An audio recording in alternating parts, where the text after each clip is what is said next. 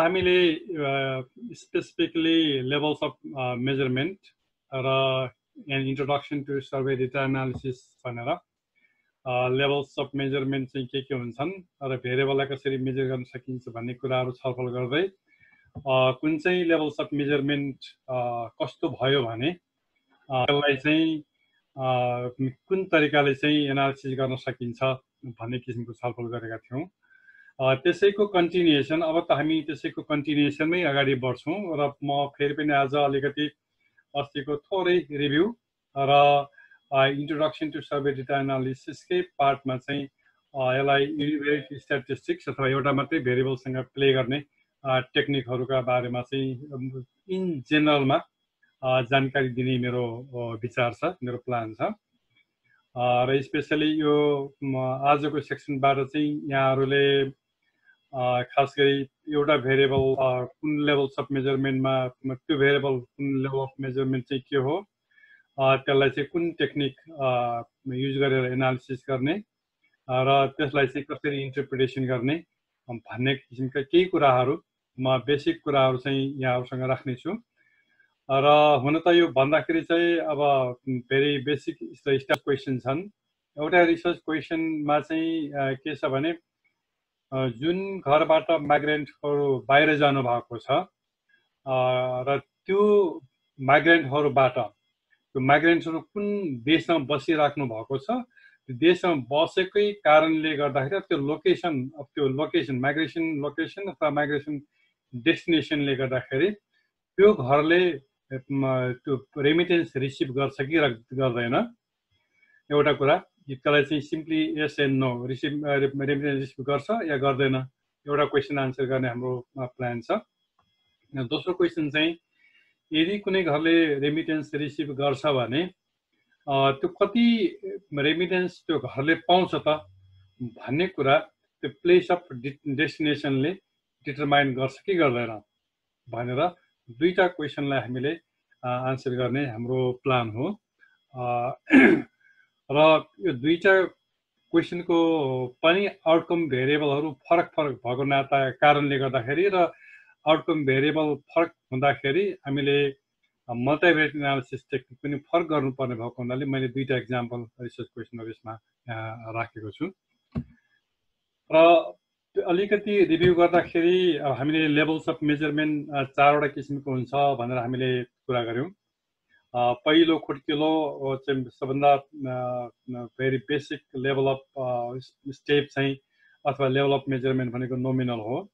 Nominal भेरिएबललाई by name अथवा by categories मात्रै हामी क्लासिफाई गर्न सकिन्छ भनेर भन्यौँ। र एनालिसिस गर्ने बेलामा हामीले नामबाटै पनि अथवा मेल फिमेल अथवा चाहिँ ब्ल्याक व्हाइट भनेर पनि राखेर एनालिसिस चाहिँ गर्न सकिन्छ। तर मोर कम्प्लेक्सिटीतिर जाँदाखेरि चाहिँ हामीले न्युमेरिकल भेरिएबलहरू न्युमेरिकल कोड एसाइन गर्नुपर्ने भएको हुनाले हामीले मेल अथवा फिमेल अथवा चाहिँ के अरे कन्ट्री अफ रेसिडेन्स जेसुकै भए पनि तिनीहरूलाई नम्बर एसाइन गरेर कोडहरू दिन्छौँ भनेर भनेका थियौँ। त्यस्तै दोस्रो लेभलमा जाँदाखेरि हामीले ओर्डिनल स्केलको बारेमा कुरा गऱ्यौँ। नेक्स्ट लेभल अफ मेजरमेन्ट भनेको ओर्डिनल स्केल हो। ओर्डिनल स्केलमा भेरिएबलहरूलाई चाहिँ ऱ्याङ्क गर्न सकिन्छ, स्मल मिडियम लार्ज अथवा चाहिँ हाई लो भनेर चाहिँ ऱ्याङ्क चाहिँ गर्न सकिन्छ र क्याटेगोरीमा पनि तिनीहरू हुन्छन्। तर त्योभन्दा बढी फर्दर लेभलको mathematical फङ्सन्सहरू specially Edison subtraction multiplication डिभिजनहरू गर्न सकिँदैन भन्ने किसिमको कुराहरू गरेका थियौँ।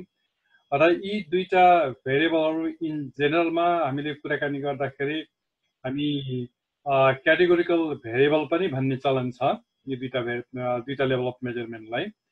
र अर्को लेभलमा जाँदाखेरि हामी इन्टरभल र रेसियो लेभल्स अफ मेजरमेन्टहरू हुन्।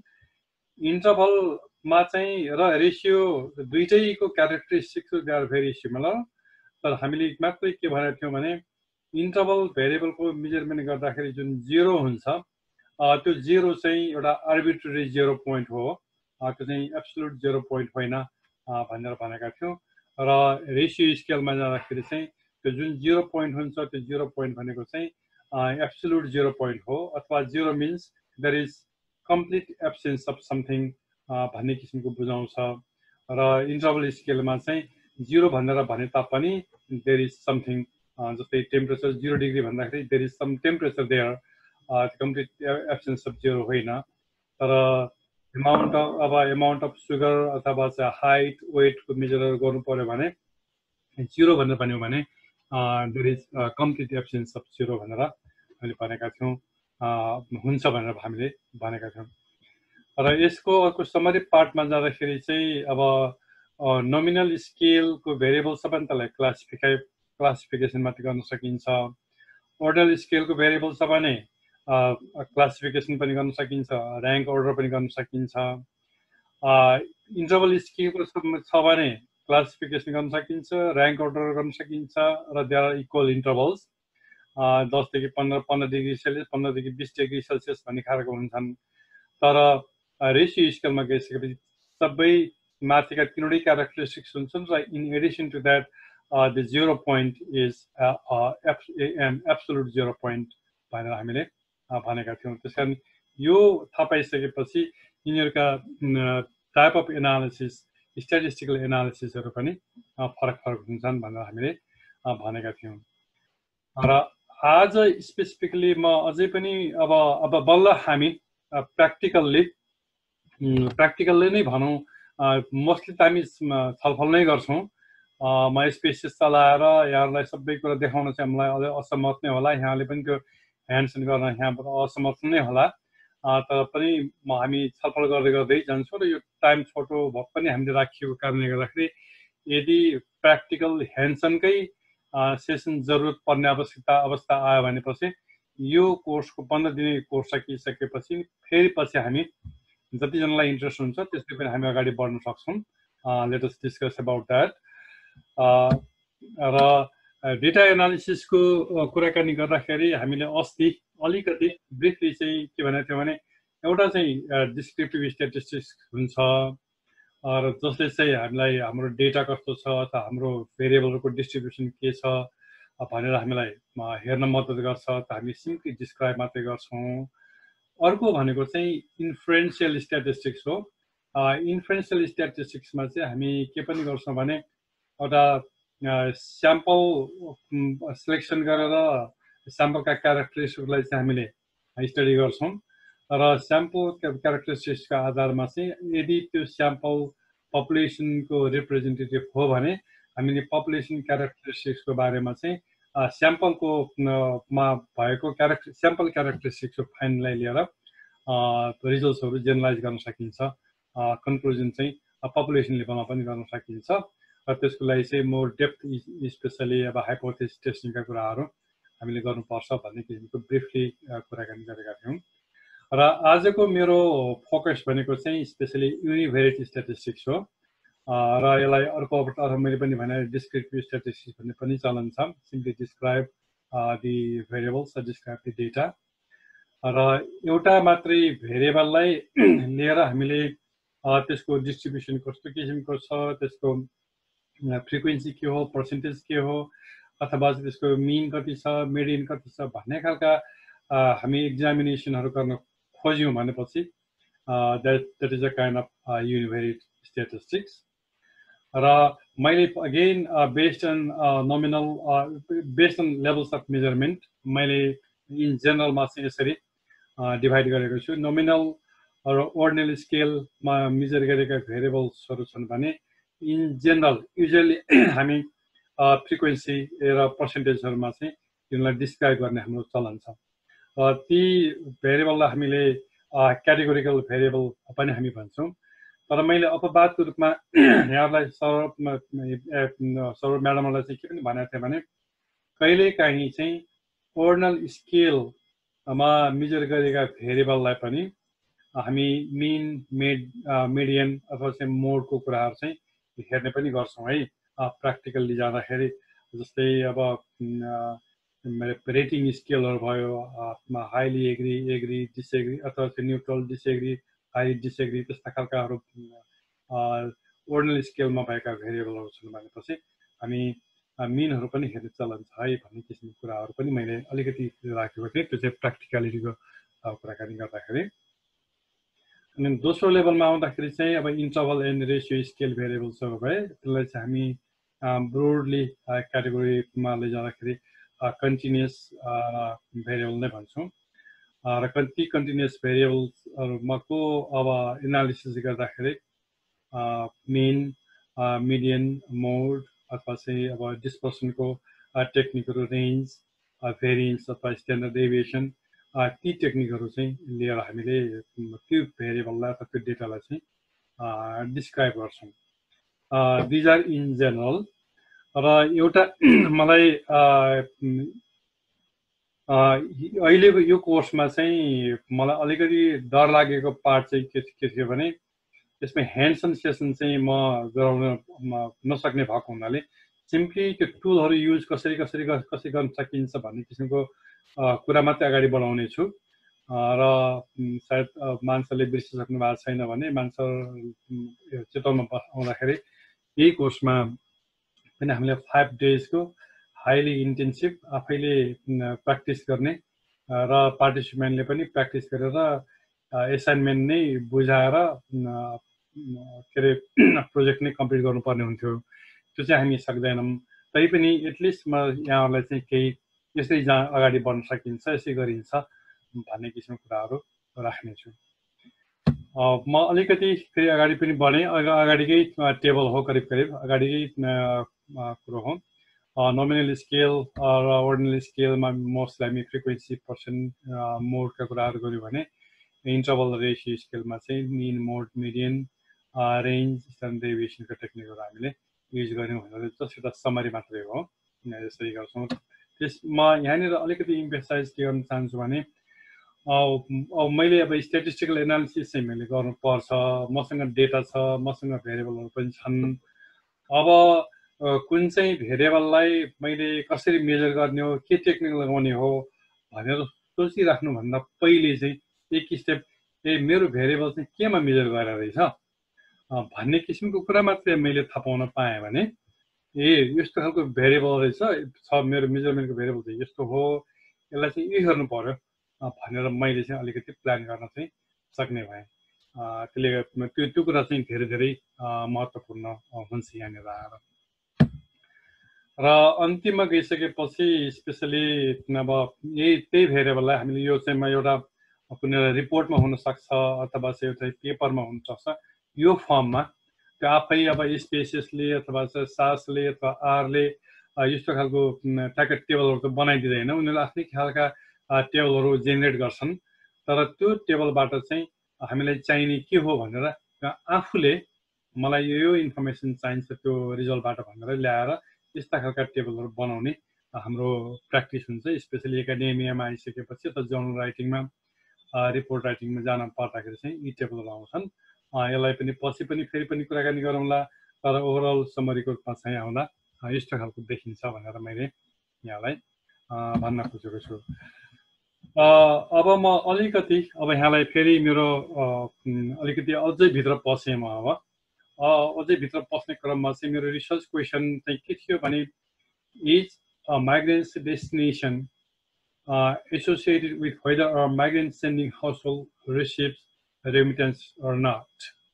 मात्रै हामीले सिम्पली हेर्न खोजेको चाहिँ के हो भने त्यो रेमिटेन्स त्यो माइग्रेन्ट पठाउने घरले त्यो माइग्रेन्ट सम्बन्धित माइग्रेन्टबाट चाहिँ रेमिटेन्स पाउँछ कि पाउँदैन त्यो महिनावारी पाउने हुन्छ कि अथवा चाहिँ वर्षमा एकपल्ट पाउने हुन्छ कि जेसुकै भए पनि पाउँछ कि पाउँदैन र यो डेटा चाहिँ मैले जुन डेटा लिएको छु त्यो चाहिँ 2013 लाई आधार मानेर लिएको डेटा हो त्यसैले एक वर्षभरिको 12 महिनाभित्रमा चाहिँ त्यो घरले रेमिटेन्स रिसिभ गर्नुभएको छ त्यो रेमिटेन्स भनेको चाहिँ क्यास मात्रै होइन इन काइन्ड पनि जस्तै कुनै गिफ्टहरू अथवा चाहिँ कुनै कपडाहरू लत्ताहरू पनि पाइएको छ भने त्यसलाई पनि रेमिटेन्सको रूपमा चाहिँ लिने गरिन्छ र त्यसरी चाहिँ मेजर गर्न खोजेको छ त्यो भएको हुनाले यो भेरिएबलमा अब यो रिसर्च क्वेसनमा मैले सुरुमा बसेर एक स्टेजमा सोच्ने चाहिँ के हो भन्दाखेरि what is my outcome variable what is my dependent variable again अब यो डिपेन्डेन्ट र इन्डिपेन्डेन्ट भेरिएबल्स भनेको चाहिँ के हो भन्ने कुरा चाहिँ म फेरि पछि पनि कुराकानी गर्नेछु तर माथिको रिसर्च क्वेसनले मलाई के दिन खोज्दैछ भने यो घरले रेमिटेन्स पाउँछ कि पाउँदैन, त्यो कुरा चाहिँ मैले हेर्न खोजिरहेको छु। त्यो पाउँछ कि पाउँदैन भन्ने कुरा केमा डिपेन्ड गर्छ त भन्दाखेरि चाहिँ माइग्रेन्टको डेस्टिनेसन, माइग्रेन्ट कुन देशमा बस्नु भएको छ, त्यो कारणले गर्दाखेरि त्यो घरले पाउँछ कि पाउँदैन भन्ने खालको हेरेको हुनाले त्यो मेरो डिपेन्डेन्ट भेरिएबल भनेको चाहिँ त्यो चाहिँ weather a migrant standing house will receive रेमिटेन्सेस or not भन्ने भयो। र मेरो इन्डिपेन्डेन्ट भेरिएबल चाहिँ भनेको मेरो मेजर मैले हेर्न खोजेको there can be other independent variables, तर मैले हेर्न खोजेको भेरिएबल चाहिँ के भने माइग्रेन्टको चाहिँ कन्ट्री अफ डेस्टिनेसन, कुन ठाउँमा बसिराख्नु भएको छ भनेपछि रेमिटेन्स पाउने नपाउने कुरा चाहिँ माइग्रेन्ट्सको कन्ट्री अफ डेस्टिनेसनमा डिपेन्ड गर्छ कि गर्दैन, त्यसको बिचको एसोसिएसन मैले हेर्न खोजेको हुनाले मैले यो दुईटा भेरिएबललाई यहाँनिर छुट्याएँ। अब म एनालिसिस भित्र पस्नु पर्यो र भित्र पस्दाखेरि सबभन्दा पहिले मैले हेर्ने कुरा चाहिँ के हो भने अब फ्रिक्वेन्सी डिस्ट्रिब्युसन हो। सबभन्दा पहिलो स्टेजमा कुनै पनि भेरिएबल चाहे त्यो मैले म कारण निरीक्षण पछि पनि आउला, सबभन्दा पहिले चाहिँ मैले के हेर्छु भने त्यो भेरिएबलको फ्रिक्वेन्सी डिस्ट्रिब्युसन, चाहे त्यो क्याटेगोरिकल भेरिएबल होस् चाहे त्यो कन्टिन्युअस भेरिएबल होस् मैले त्यसको चाहिँ फ्रिक्वेन्सी डिस्ट्रिब्युसन हेर्छु। र त्यो कन्टिन्युअस भेरिएबलको अघि मैले भनिसकेँ किन मिन मोडतिर नगइकन एकैपटक यहाँ फ्रिक्वेन्सी डिस्ट्रिब्युसन हेर्ने भनेर भन्नुभयो त भन्ने क्वेसन आउला, म त्यसको कारणहरू म एकछिन पछि भन्छु। तर सबभन्दा पहिलो काम चाहिँ एज ए रिसर्चर हाम्रो काम चाहिँ के हो भने हामीले स्टडी गर्न लागेको भेरिएबलको भेरिएसन चाहिँ छ कि छैन। त्यहाँ चाहिँ अब सबैजना घरले रेमिटेन्स पाउनुहुन्छ, 100वटा घरबाट माइग्रेन्ट बाहिर जानु भएको थियो, 100वटै घरले चाहिँ रेमिटेन्स के अरे पाउनुहुन्छ, माइग्रेन्ट पाउनुहुन्छ भनेर there is no reason of asking this question and there is no reason of answering this question, हैन।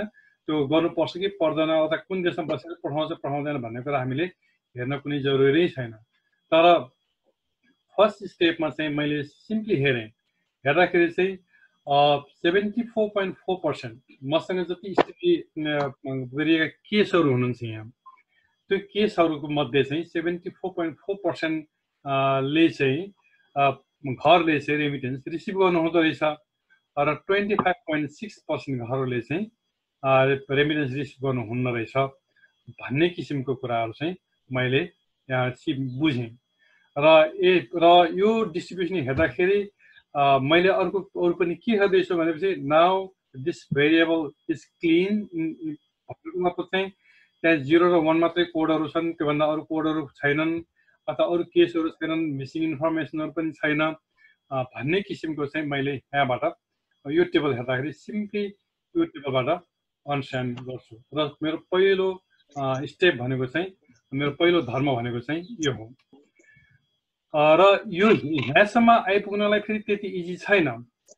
त्यो भनेको मतलब चाहिँ के हो भने मेरो डेटा सेटमा माइग्रेन्ट पठाउने घरहरू छन्, तर माइग्रेन्ट पठाउने घरहरू मध्ये केही घरहरूले चाहिँ अब भनौँ न मैले माइग्रेसन भनेको के हो भनेर नाप्दाखेरि चाहिँ most of the time in the past 6 month चितवनको घरभन्दा बाहिर बस्नु भएको छ भने उहाँ चाहिँ माइग्रेन्ट हो भनेर भनेको छु। यदि most of the time in the past 6 month भने त्यो अवस्थामा चाहिँ कोही व्यक्तिहरू त्योबाट पढ्न जानु भएको छ, कोही व्यक्तिहरू चाहिँ बिरामी भएर अरू ठाउँमा जानु भएको छ, कोही व्यक्तिहरू चाहिँ घुम्न जानु भएको छ र कति व्यक्तिहरू चाहिँ काम गर्न जानु भएको छ। त्यसैले अब मैले हेर्दाखेरि चाहिँ मैले के गर्छु, मैले डु आई एक्सपेक्ट अथवा चाहिँ does that also expect any रेमिटेन्सेस from a member he or she is away from home for studies। विद्यार्थीबाट चाहिँ त्यो विद्यार्थी पढ्न जानु भएको छ भने अब त्यो घरले एक्सपेक्ट गर्छ कि गर्दैन। हुनसक्छ अब अमेरिका अस्ट्रेलिया अरू ठाउँमा जानेहरूबाट विद्यार्थीले अलिअलि कमाउँदै घरतिर पैसा पठाउँदै पनि गर्नुहुन्छ, त्यो त्यसमा गर्न सकिन्न भन्ने चाहिँ होइन, तर मोस्टली चाहिँ हामीले एक्सपेक्ट गर्दैनौँ एउटा कुरा। त्यस्तै गरी अब कोही घुम्न जानु भएको छ, अथवा चाहिँ कोही बिरामी भएर चाहिँ चेक गर्न जानु भएको छ भने त्यस्ता घरहरूलाई पनि मैले चाहिँ स्टडी गर्ने कि नगर्ने भन्ने किसिमको चाहिँ मैले सोच्नु पर्यो। त्यसैले मैले यो स्टडीमा चाहिँ मैले स्पेसिफिकली के मेरो युनिट अफ एनालिसिस चाहिँ के हो त भन्दाखेरि those individuals who are away from home most of the time in the past 6 months for work reason, काम गर्न मात्रै, चाहे त्यो काठमाडौँमा बस्नुहोस्, चाहे कतारमा बस्नुहोस्, चाहे अमेरिकामा बस्नुहोस् अथवा चाहे कुनै ठाउँमा जानुहोस्, काम गर्न भनेर उहाँले त्यो ठाउँमा काम गर्दै हुनुहुन्छ। काम गर्न जानु भएपछि मैले के भने त्यो वर्कलाई मात्रै आधार बनाएर यो स्याम्पल सेलेक्सन गरेको छु। त्यसकारण मैले अघि भने यो स्टेजसम्म आउनलाई चाहिँ त्यति इजी मलाई भएको चाहिँ छैन। त्यो कुरा यहाँहरूले चाहिँ विचार गर्नुपर्छ। अब त्यस्तै गरी अब कुन चाहिँ डेस्टिनेसनमा अब यो मेरो अब इन्डिपेन्डेन्ट भेरिएबल चाहिँ के थियो त भन्दाखेरि त्यो अघिको चाहिँ मेरो एउटा रिसर्च क्वेसनको डिपेन्डेन्ट भेरिएबल थियो। अब दोस्रो त्यही रिसर्च क्वेसनमा चाहिँ मेरो इन्डिपेन्डेन्ट भेरिएबल चाहिँ के थियो भने माइग्रेन्ट्स कन्ट्री अफ डेस्टिनेसन। अरू कुन कन्ट्रीमा अब यो क्लासिफिकेसन गर्दाखेरि पनि मलाई त्यति इजी छैन। म यहाँलाई देखाउन एकछिनपछि त्यति इजी छैन। यसमा मैले थुप्रै अब एउटा कुरा चाहिँ के गर्नु पर्छ भने भेरिएसन कति छ, कुन ग्रुपलाई कतातिर क्याटेगोराइज गर्न सकिन्छ, किनभने कुनै कन्ट्रीमा एकजना मात्रै बस्नु भएको छ, कुनै कन्ट्रीमा 0 हुनुहुन्छ, कुनै कन्ट्रीमा चाहिँ 20 जना हुनुहुन्छ, कुनैजना 25 जना हुनुहुन्छ भनेपछि चाहिँ एटलिस्ट हामीले रिसर्च हामीले हेर्दाखेरि चाहिँ के हुन्छ भने हामीले एउटा मात्रै यो डिस्क्राइब गर्नलाई चाहिँ ठिक छ, एउटा मात्रै उसमा यतिवटा कन्ट्रीमा यति जना रहेछन् भनेर त्यो भेरिएबल मात्रै लिएर डिस्क्राइब गर्नु पर्यो भन्ने आवश्यकता पर्यो भने त्यो चाहिँ एकदमै टोटल्ली फाइन। तर जब हामी युनिभेरिएटबाट चाहिँ बाइभेरिएट अथवा चाहिँ मल्टिभेरिएट एनालिसिस जाने हाम्रो प्लान छ, त्यो प्लान छ भनेपछि हरेक क्याटेगोरीमा चाहिँ सर्टेन नम्बर अफ केसेसहरू चाहिँ पर्नु पर्छ। त्यो अगेन त्यो चाहिँ अब नम्बर अफ टोटल स्याम्पल कति छ त्यसपछि एटलिस्ट मैले एक्सपेक्ट गरेको 15-20 वटा केससम्म चाहिँ एउटा ग्रुपमा हुनुभयो भने मैले चाहिँ यो लेभलको एनालिसिस चाहिँ गर्न सकला भनेर आफूले चाहिँ एनालिसिस गर्नुपर्ने सोच्नुपर्ने हुन्छ। त्यो भएन भनेपछि हाम्रो रिजल्टमा पछि गएर बाइभेरिएटमा अथवा चाहिँ मल्टिभेरिएट एनालिसिसमा गइसकेपछि हामीलाई समस्या आउन सक्छ। त्यो चाहिँ पहिलेदेखि नै पनि हामी अलिकति अवेर हुनुपर्ने आवश्यकता देखिन्छ। म अब यहाँहरूलाई चाहिँ के देखाउँछु भने अलिकति अब अगाडि गइसकेपछि मैले अब यहाँहरूले एकपल्ट हेर्नु पर्यो। यहाँ मैले के गरेँ भने हाउस होल्ड रिसिभ रेमिटेन्स भनेर मेरो आउटकम भेरिएबल 1 थियो, त्यसमा चाहिँ 195 केस घरहरूलाई त्यसमा लिएँ र डेस्टिनेसन कन्ट्रीलाई पनि 195 वटा घरमै सीमित गरेँ।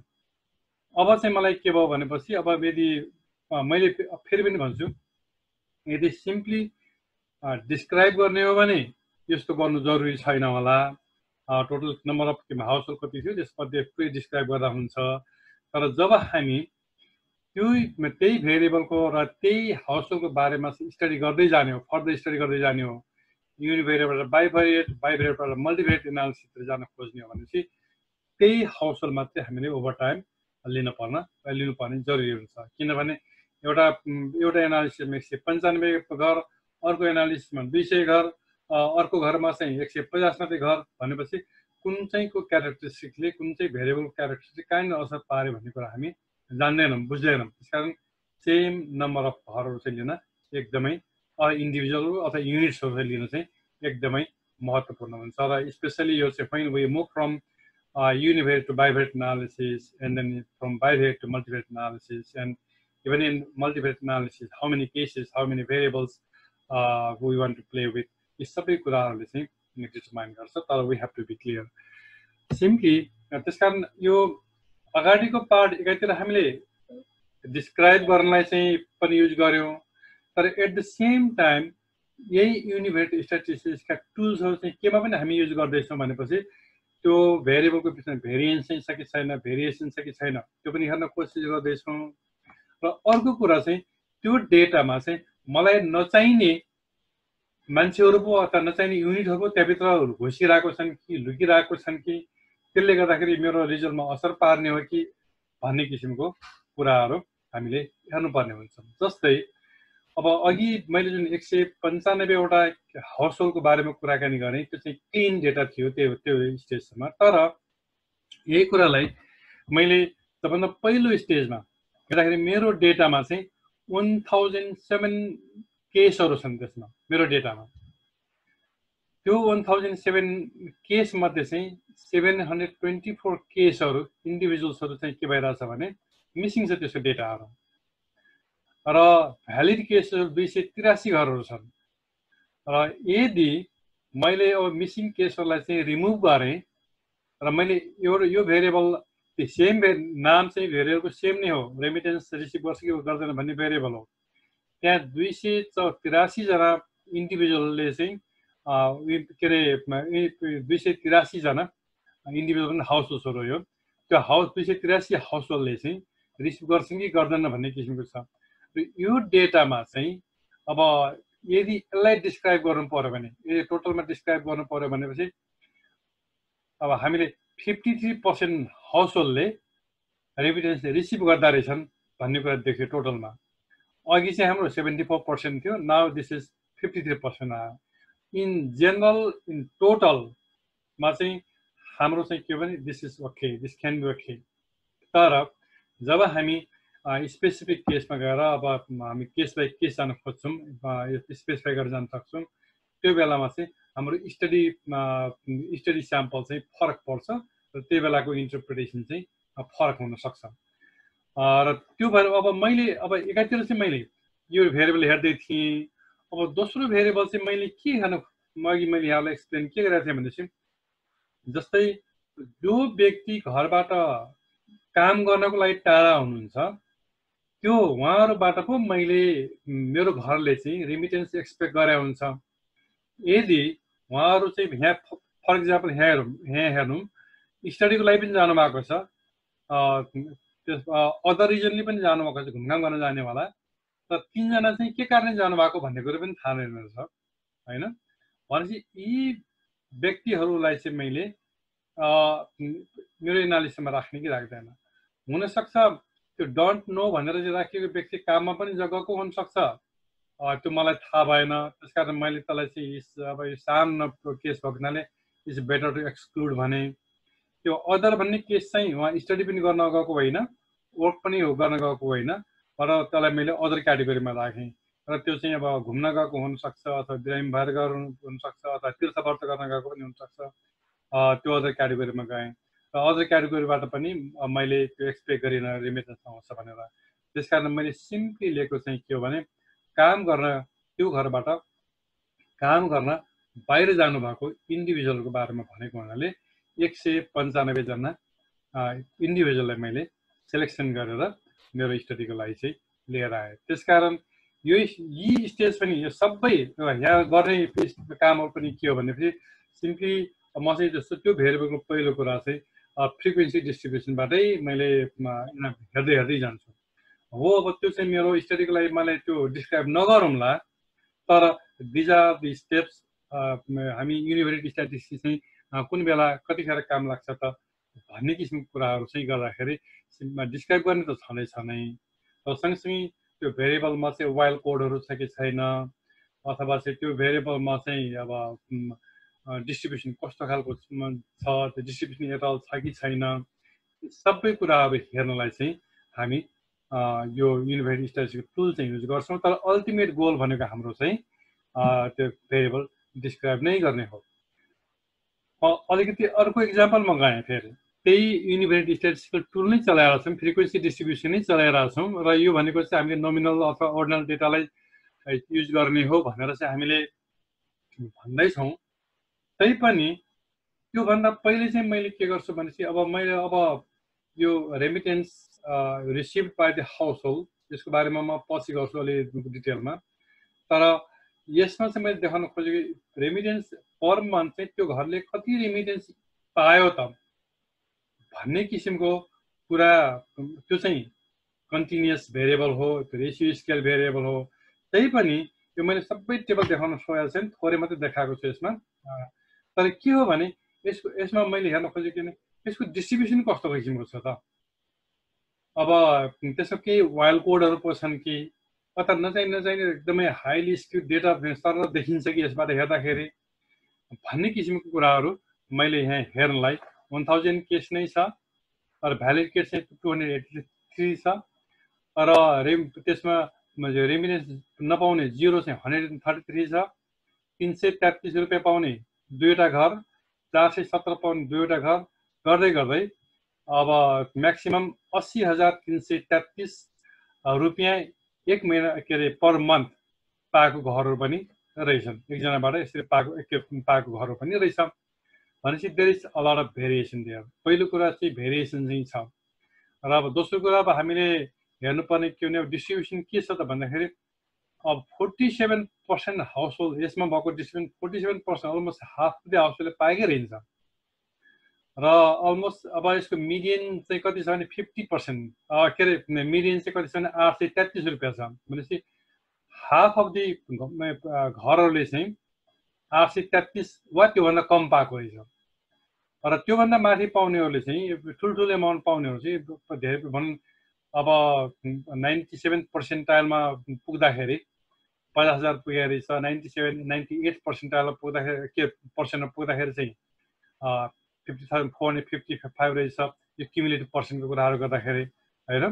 अब यो डिस्ट्रिब्युसन मैले देखिसकेपछि मैले चाहिँ हेर्ने के भने looks like my data is kind of skewed distribution रहेछ, र म पछि अलिकति ब्रिफली कुराकानी गर्छु अगेन त्यसलाई पनि रहेछ। त्यस कारण मैले चाहिँ साँच्चै नै यही भेरिएबल युज गर्ने हो कि युज गर्ने होइन भन्ने कुरा पनि थाहा पाउने हुन्छ, र अथवा चाहिँ यसलाई चाहिँ मैले यस्तो खालको डिस्ट्रिब्युसन प्याटर्न रहेछ यसको, त्यसले गर्दाखेरि यसले चाहिँ मैले रिपोर्ट पो गर्नुपर्छ कि अथवा त्यसलाई चाहिँ कुनै तरिकाले म्यानिपुलेट पो गर्नुपर्छ कि भन्ने किसिमको कुराहरू पनि मैले बुझ्नुपर्ने हुनाले यी चेकहरू यो चाहिँ मैले एसपीएसएसको टुलहरू चाहिँ युज गरेर मैले यहाँलाई यो रिजल्ट्सहरू देखाएको छु। तैपनि के भने सिम्पली मेरो इन्ट्रेस्ट भेरिएबलको डिस्ट्रिब्युसनको के डिस्क्राइब गर्नलाई मात्रै युज गर्ने भन्दा पनि मैले मेरो स्टडीमा युज गर्ने भेरिएबलको डिस्ट्रिब्युसन प्याटर्न चाहिँ कस्तो किसिमको छ त भनेर हेर्नलाई पनि चेक गर्नलाई पनि हामी यो युनिभरिएट टुल्सहरू चाहिँ युज गरेका हुन्छौँ। त्यहाँदेखि there is a lot simple एक ठाउँमा एकैपटक बसेर भएर निकालिदिनुहोस् न भनेको जस्तो त्यति इजी चाहिँ हुँदैन। त्यही भएर एज ए रिसर्चर हामीले जुन एउटा युनिट अफ एनालिसिसको कुराकानी गरेका थियौँ सुरुमा, त्यो युनिट अफ एनालिसिसको बारेमा चाहिँ हामी एकदमै सुरुमै कन्फिडेन्ट हुनुपर्छ र चेक गर्नुपर्छ भन्ने किसिमको कुरा हो। म अलिकति एसपीएसएसको डेमोमा चाहिँ म एकछिनपछि पनि अलिकति यहाँलाई सर देखाउँला, म ध्यान गर्न नसके पनि, तर यो यसबाट चाहिँ के थाहा पाउन सकिन्छ भने एसपीएसएसको यदि यहाँले युज गर्नुभएको छ, यदि अलिकति फेमिलियर हुनुहुन्छ भने यो खास केही गाह्रो कुरा पनि छैन, तर फेमिलियर हुनुहुन्न र बिगिनर्सहरू हुनुहुन्छ भनेपछि सिम्पली यो डिस्क्राइब यो फ्रिक्वेन्सी डिस्ट्रिब्युसन ट्याब चाहिँ एनालाइज फङ्सनको डिस्ट्रिक्ट स्ट्याटिस्टिक्स र फ्रिक्वेन्सिज भन्ने ट्याबबाट भित्र हुन्छ भन्ने कुरा चाहिँ मैले सिम्पली देखाउन खोजेको हो। र यो खास गरी यो एसपीएसएसको अनुहार चाहिँ यदि अनफेमिलियर हुनु भयो भने यस्तो खालको हुन्छ। जस्तै मैले अघि एनालाइज ट्याबको कुरा गरेको थिएँ, यहाँ माथि हाम्रो डेटा हो, यो डेटामा पनि अब दुई किसिमको भ्यूहरू हुन्छ, म एकछिनपछि देखाउँछु। र एनालाइजमा भन्ने ट्याबमा थिचिसकेपछि डिस्क्रिप्टिभ स्ट्याटिस्टिक्स भन्ने देखाउँछ, त्यहाँ whole lot of other techniques here होइन। अनि डिस्क्रिप्टिभ स्ट्याटिस्टिक्स भित्र गएपछि फ्रिक्वेन्सी डिस्ट्रिब्युसनको कुराहरू आउँछ, र त्यो फ्रिक्वेन्सी डिस्ट्रिब्युसन गयो भने मैले चाहिँ त्यो फ्रिक्वेन्सी एस्टिमेट गर्ने क्यालकुलेट गर्ने टुलहरू त्यहाँभित्र भेट्छु। जस्तै गरी अरू टेक्निकहरू पनि छन्, अब डिस्क्रिप्टिभ स्ट्याटिस्टिक्स भने मिन मोड मिडियनका कुराहरू छन्, एक्सप्लोर गर्ने पनि त्यही कुराहरू आउँछ, क्रस ट्याबुलेसनको कुराहरू आउँछ, काई स्क्वायरको कुराहरू आउँछ, अब अरू प्लटिङको कुराहरू पनि आउँछ। यी सबै कुराहरू त हामी यसमा नगरौँला, तर इन जेनरल बेसिक कुराहरू चाहिँ के हो भनेर हामी हेर्न सकिन्छ। त्यस्तै गरी अब म त्यसलाई अघिकै उसमा क्लिक गरेँ भने मलाई भेरिएबलको लिस्ट एकातिर दिन्छ। अब कुन भेरिएबलको स्ट्याटिस्टिक्स मैले हेर्ने हो त्यसमा दिन्छ। र त्यसपछि के हेर्ने हो त, जस्तै मिन, मिडियन, मोडहरू हुन सक्छन्, अथवा स्क्युनेस, कर्टोसिसहरू हुन सक्छ, अथवा चाहिँ सिम्पल डिस्ट्रिब्युसनहरू हुन सक्छ। ती सबै कुराहरू चाहिँ यहाँबाट हेर्न सकिन्छ। म यसमा धेरै टाइम मैले नलिउँ, तर हाम्रो मेजर फोकस भनेको चाहिँ हामीले युनिभेरिएट स्ट्याटिस्टिक्समा के गर्ने हो र त्यसको रिजल्ट कस्तो हुन्छ र त्यसलाई चाहिँ कसरी डिस्क्राइब गर्ने भन्ने किसिमको पार्टलाई मात्रै म चाहिँ यसमा फोकस गर्ने भएको हुनाले यसमा धेरै मैले जान्दिनँ। अब यसमा म एकछिनपछि आउँछु। मैले अलिकति अर्को स्क्रिन सेयर गर्न चाहेँ। मैले यहाँ एउटा स्प्रेडसिट हो, यो एसपीएसएसमा एउटा स्प्रेडसिट हो र जो यसमा फेमिलियर हुनुहुन्छ उहाँलाई चाहिँ केही समस्या छैन। एसपीएसएसमा के हुन्छ भने दुईटा किसिमको भ्यू हुन्छ। एउटा भेरिएबल भ्यू छ, यो चाहिँ मैले भेरिएबल भ्यू भन्नेमा छु। यसमा नाम, भेरिएबलको नामहरू यहाँ देख्नु भएको छ, सबैले भेरिएबलको नामहरू छन्। त्यसै भेरिएबल टाइप यहाँ के छ, न्युमेरिक हो कि स्ट्रिङ हो कि अथवा चाहिँ अदर क्याटेगोरिज एज वेल। जस्तै यहाँ थुप्रै हेर्न सकिन्छ यसमा। डेटा भ्यू र भेरिएबल भ्यू यहाँबाट तलबाट क्लिक गरेर हेर्न सकिन्छ। मेरो भेरिएबलको नामहरू के भेरिएबल छन् मेरो डेटामा यहाँबाट देख्न सकिन्छ। र त्यो भेरिएबलको हरेकको केस वाइज, यी सबै केसहरू हुन्। यो केस वाइज यिनीहरूको डेटा चाहिँ हाउस होल्ड साइज कति हो, रिस्पोन्डेन्ट आइडी के हो, जेन्डर के हो, एज के हो, मिडियन एज के हो, यो सबै चाहिँ यो खालि एक्सेलको स्प्रेडसिट, ठ्याक्कै एक्सेलको स्प्रेडसिट जस्तै हो यो। यहाँ चाहिँ इच केसमा इच भेरिएबलको भ्याल्युहरू चाहिँ यसमा राखिएको हुन्छ। र म भेरिएबल भ्यूमा बस्न आएँ र भेरिएबल भ्यूमा बस्दाखेरि चाहिँ अब इच भेरिएबल कसरी मेजर गरिएको छ यी भन्ने कुरा चाहिँ यहाँ राखिएको हुन्छ। त्यो भेरिएबल न्युमेरिक हो कि अथवा चाहिँ स्ट्रिङमा छ कि भन्ने किसिमको कुराहरू चाहिँ यसमा राखिएको हुन्छ। र यसमा अरू क्यारेक्टरिस्टिक्स यहाँ छन्, म यसलाई चाहिँ अहिले धेरै जान्दिनँ। अनि जस्तै हामीले के अरे यो चाहिँ रेसियो स्केल हो कि अथवा चाहिँ नोमिनल स्केल हो कि अर्डिनल स्केल हो भनेर हामीले, हुन त हामी कतिपय उसमा हामी आफैले साइन पनि गर्नुपर्छ त्यसलाई, तर एसपीएसएस आफैले पनि उसको आफ्नो तरिकाले यहाँ चाहिँ साइन गरिदिन्छ। यो स्केल भेरिएबल भन्दाखेरि इन्टरभल रेसियोलाई स्केलमा लैजान्छ। नोमिनल भनेको चाहिँ बाई नेम इटसेल्फ भन्ने भयो। र अर्को चाहिँ अर्डिनल हुन्छ, यसमा अर्डिनल यहाँ देखाएको छैन होला, तर अर्डिनल स्केल भेरिएबल पनि यसले चाहिँ आइपिएकले आइडेन्टिफाई गरिदिएको हुन्छ। यहाँ चाहिँ छन् स्केल, अर्डिनल र नोमिनल, तिनवटा उसमा चाहिँ राखिदिइरहेको हुन्छ। मैले यहाँलाई के भन्न खोजेँ, इक्जाम्पलमा जान्छु। पहिलो कुरो, मेरो डिपेन्डेन्ट भेरिएबल चाहिँ रेमिटेन्सको थियो। घरले रेमिटेन्स पाए कि पाएन भन्ने खालको थियो। र यो भेरिएबल चाहिँ यो रेमिटर भन्ने भेरिएबल हो। यहाँ मसँग यहाँ रेमिटर भन्ने भेरिएबल छ। रेमिटरलाई मैले 0-1 कोडमा एसाइन गरेको छु। र यदि यो सबै भेरिएबललाई डेटालाई मैले एकैपटक रन गरेँ भने यहाँ यसमा हेर्नु, अब अघिका क्वेसनहरू चाहिँ यहाँबाट केही कुराहरू चाहिँ यहाँबाट सल्भ हुन्छन्। यो फ्रिक्वेन्सी डिस्ट्रिब्युसन मैले हेरेँ। फ्रिक्वेन्सी डिस्ट्रिब्युसन हेर्दाखेरि 283 वटा केसहरू देखायो। टोटल केस चाहिँ 1007 छन्। त्यसमध्ये 724 वटा चाहिँ मिसिङ छन्। र तीमध्ये 283 जनाको चाहिँ भ्यालिड रिस्पोन्स आयो। र त्यसकारण अघि जुन भ्यालिड पर्सेन्ट भन्ने किसिमको थियो, भ्यालिड रिस्पोन्स चाहिँ मिसिङलाई एक्सक्लुड गर्दाखेरिका डिस्ट्रिब्युसनहरू हुन्। जस्तै पर्सेन्टले के गर्यो, मिसिङ चाहिँ 71.9% र टोटल चाहिँ 28.9% हो। टोटलमा 100 हुन्छ। तर त्यो 28.1% पनि अब हामीले भित्र गएर हेऱ्यौँ भने 14.9% चाहिँ रेमिटेन्स रिसिभ गर्ने छन्। 13.2% भनेको चाहिँ डिड नट रिसिभ भन्ने चाहिँ छ भन्ने खालको देखियो यो पर्सेन्टले। यसले चाहिँ टोटलमा देखायो। तर हामीसँग रेमिटेन्स पाए कि पाएन भन्ने इन्फर्मेसन कतिजनासँग छ भने 283 वटासँग छ। त्यो 283 वाला चाहिँ अब यसले 100मा लिएर गयो। मिसिङलाई सबैले फाल्यो। अब र मिसिङ केसलाई एक्सक्लुड गरेर जोसँग भ्यालिड रिस्पोन्स छ, भ्यालिड रिस्पोन्सलाई मात्रै लिएर एनालिसिस गर्दाखेरि 53%ले चाहिँ रेमिटेन्स पाए, 47%ले चाहिँ रेमिटेन्स पाएनन् भन्ने खालको बुझियो। त्यसैले भ्यालिड पर्सनले चाहिँ मिसिङ भ्यालुलाई चाहिँ त्यसलाई एक्सक्लुड गर्छ र हामी यसलाई चाहिँ त्यो भ्यालिड पर्सन हामीले डिस्क्राइब गर्ने हो र त्यो भएर हामीले चाहिँ यसरी यो मेरो भेरिएबलको डिस्ट्रिब्युसन चाहिँ के छ भनेर थाहा पाउनु चाहिँ असाध्यै जरुरी छ यो नहेरिकन हामी भित्र पस्न चाहिँ हामी सकिन्न भन्ने कारण पनि त्यही नै हो र क्युमुलेटिभ पर्सनले चाहिँ यो भ्यालिड पर्सनलाई चाहिँ पहिलो केसमा 47% थियो त्यसपछि 53%लाई पनि जोडेर टोटलमा 100% भयो भने देखाउँछ यो हो कारण यो पहिलो कुरो चाहिँ भ्यालिड पर्सन र के अरे पर्सनको चाहिँ मिनिङ के हो यहाँले मैले एक्सप्लेन गरेँ दोस्रो कुरो चाहिँ मिसिङ भेरिएबल चाहिँ के कारणले आउँछ भन्ने किसिमको कुराहरू पनि त्यो आफैमा इन्ट्रेस्टिङ छ त्यो के हो भने जस्तै यहाँ यो 724 जना व्यक्तिहरू हुनुहुन्छ त्यो 724 मैले यो सब त्यो घरमा भएका इन्डिभिजुअलहरूको बारेमा लेखेको छु यसमा त्यो घरमा भएका इन्डिभिजुअलहरूको बारेमा चाहिँ मैले हरेक इन्डिभिजुअलको बारेमा मैले सोध्ने भएको हुनाले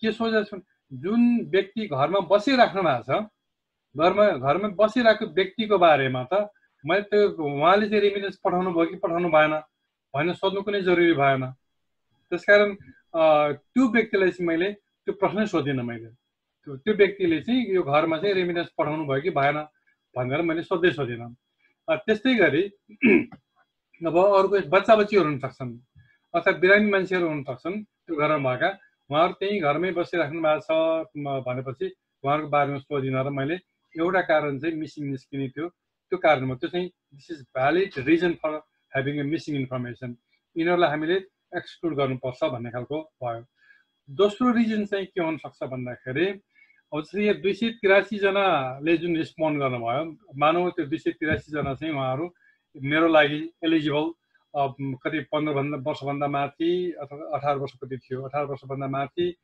काम गर्न जानुभएको पढ्न जानुभएको त घरभन्दा बाहिर जानुभएको सबैजनालाई मैले त्यो सोधेँ मैले सोद्धाखेरि चाहिँ उहाँले अब केही व्यक्तिले चाहिँ खरखर लगाएर उत्तर दिनुभयो त्यसको बारेमा उत्तर आयो तर कुनै व्यक्तिले चाहिँ त्यसको बारेमा चाहिँ उत्तर दिन चाहनु भएन भने पनि त्यहाँनिर चाहिँ मिसिङ इन्फर्मेसन आउँछ त्यसकारण त्यो कस्तो खालको मिसिङ हो कस्तो खालको मिसिङ होइन त्यो चाहिँ हामीले आफूले थाहा पाउनु पर्ने हुन्छ र त्योलाई कसरी इन्क्लुड गर्ने कसरी एक्सक्लुड गर्ने त्यस्तो मिसिङ त्यसलाई कसरी ह्यान्डल गर्ने भन्ने किसिमका थुप्रै आफ्नै खालका अप्रोचहरू छन् त्यो चाहिँ मिलेसम्म बिस्तारै फर्दर कुराकानी पनि गर्दै जाउँला तर दिज आर समथिङ त्यही भएर अब त्यस्तै गरी मैले यदि अब अघि सरले सोध्नु भएको क्वेसनमा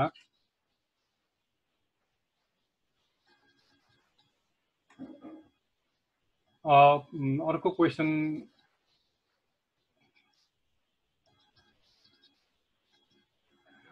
क्वेसन चाहिँ के थियो डेस्टिनेसन कुराहरू थियो मैले अब यसलाई मैले टोटल्ली अघि एउटा डेस्टिनेसनको क्याटेगोरी गरेको थिएँ के अरे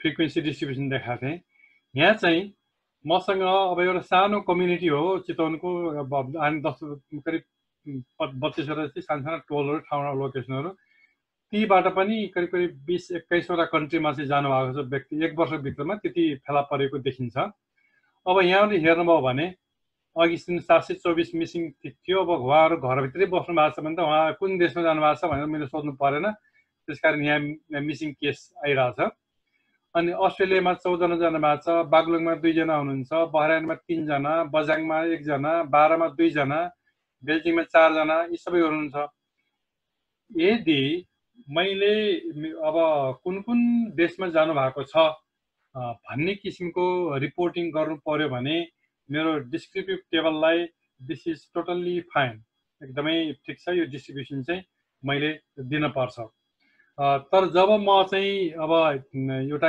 युनिभेरिएटबाट बाइभेरिएट अथवा मल्टिभेरिएट एनालिसिसतिर जान खोज्छु त्यो जाने बेलामा चाहिँ कुनै केसमा चाहिँ एउटा मात्रै भेल्यु छ कुनै केसमा 2टा छन् कुनै केसमा चाहिँ 14-15 कुनै अब काठमाडौँमा चाहिँ 45 जना जानुभएको छ यी सबै कुराहरू हेर्दाखेरि यदि म चाहिँ अब एउटा भेरिएबलबाट बाइभेरिएटमा जानु पर्यो भने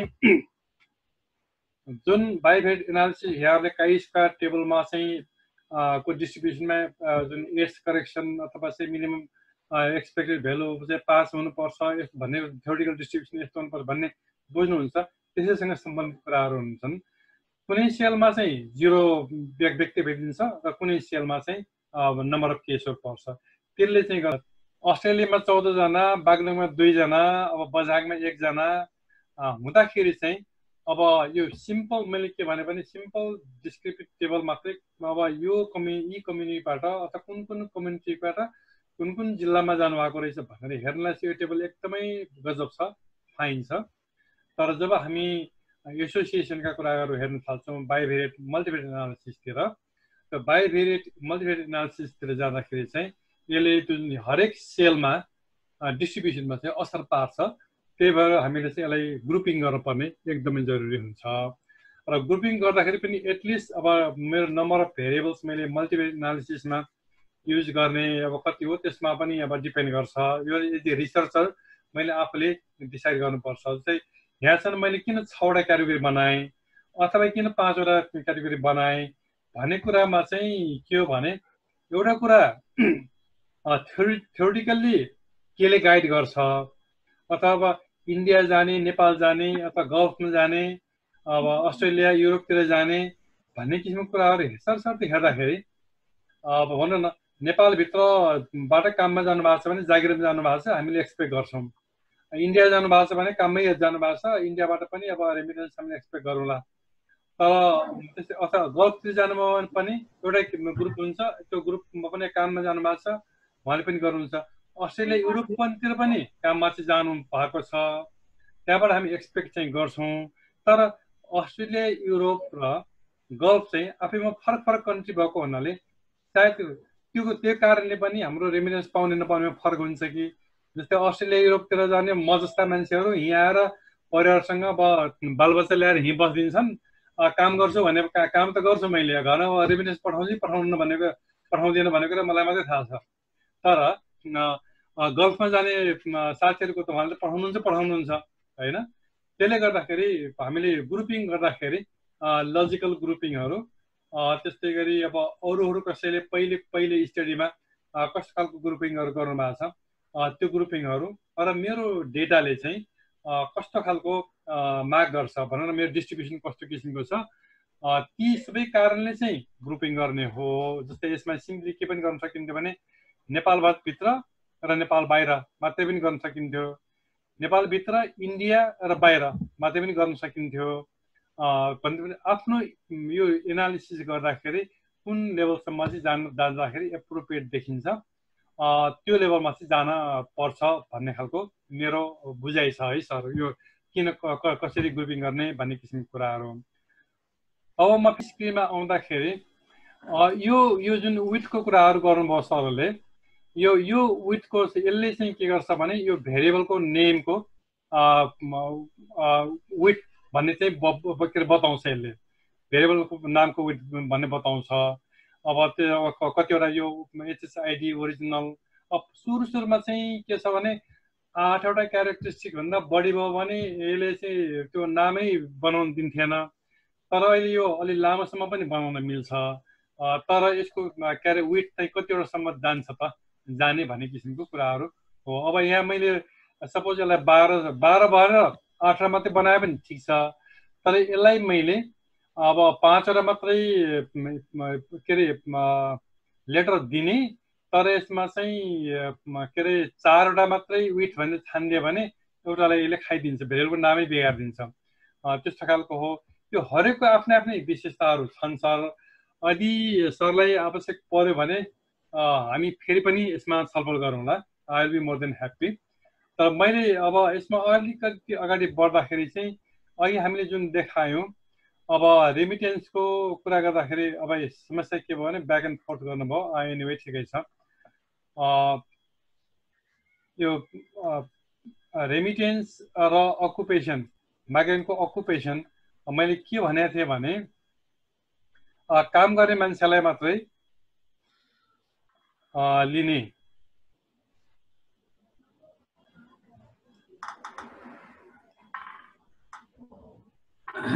भनेको हुनाले अघि जस्तो थियो 195 जना कसरी आयो त भन्दाखेरि यो वर्क भन्ने ग्रुप छ, 95 जना वर्क ग्रुपमा हुनुहुन्छ।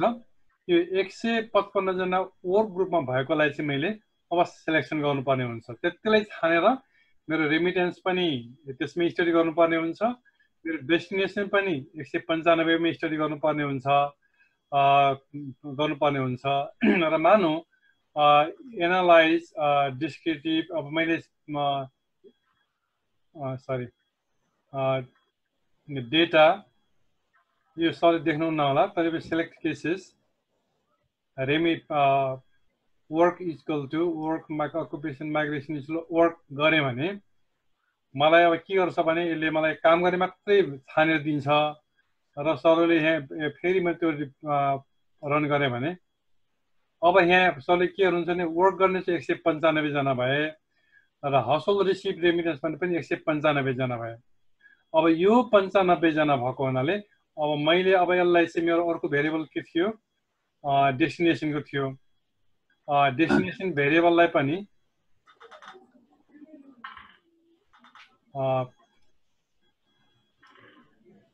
हेरे भने अब यहाँ 6वटा मात्रै 6वटा क्याटेगोरी मैले बनाएको क्याटेगोरी हो, पछि रिकोड गरेको हो यो चाहिँ मैले। यसको रिकोड गर्ने आफ्नै स्टोरी छ। रिकोड गरेर 5वटा कन्ट्रीमा चाहिँ मैले यसमा डिभाइड गरेको थिएँ, तर 5वटा कन्ट्रीमा डिभाइड गर्दाखेरि अस्ट्रेलियामा 9 जना मात्रै पर्नुभयो, युरोपमा 11 जना पर्नुभयो। त्यही भएर मैले अर्को ग्रुपमा गर्दाखेरि चाहिँ के गरेँ भनेपछि युरोप र अस्ट्रेलियालाई एकै ठाउँमा राखिदिएर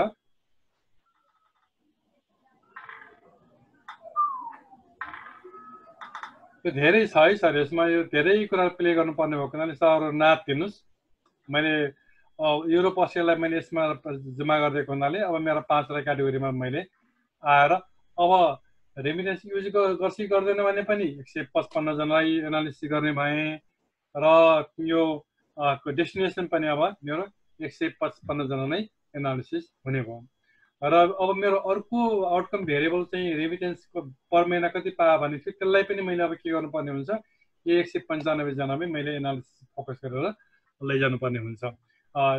यो कारणले गर्दाखेरि हामीले अब डिस्क्रिप्टिभ स्ट्याटिस्टिक्स युनिभेरिएट स्ट्याटिस्टिक्स चाहिँ एउटा अर्थमा डिस्क्राइब गर्न चाहे तापनि डिस्क्राइब गर्न युज गर्ने भए तापनि डेटा एक्सप्लोरेसनमा डेटा म्यानिपुलेसनको डिस्ट्रिब्युसनहरू हेर्नमा यो थुप्रै ठाउँमा चाहिँ यो चाहिँ फ्रिक्वेन्टली एकदम मोस्ट कमनली युज हुने टुलहरूमध्ये चाहिँ यो हो भनेर मैले सरलाई देखाउन खोजेको। अब यहाँसम्म मैले चाहिँ के गरेँ अब अहिले के गरेँ भने मेरो जुन फर्स्ट आउटकम भेरिएबल थियो त्यो फर्स्ट आउटकम भेरिएबलका दुईटा, एउटा डिपेन्डेन्ट भेरिएबल एउटा इन्डिपेन्डेन्ट भेरिएबल, दुईटा भेरिएबललाई चाहिँ मैले यहाँनिर क्लिन गरेर आएँ। स्पेसिसलाई मैले यहाँलाई यसरी युज गर्न सकिन्छ, टुल मात्रै झलको देखाएको मात्रै अनुहार मात्रै देखाइदिएको हो, अरू केही पनि होइन। स्पेसिसमा पनि धेरै कुराहरू छन्, राम्रो राम्रो कुराहरू छन् र हामीले बुझ्ने कुरा चाहिँ के हो भने मैले अघि देखाए जस्तै गरेर डेटामा चाहिँ थुप्रै अनवान्टेड केसेसहरू हुन सक्छन्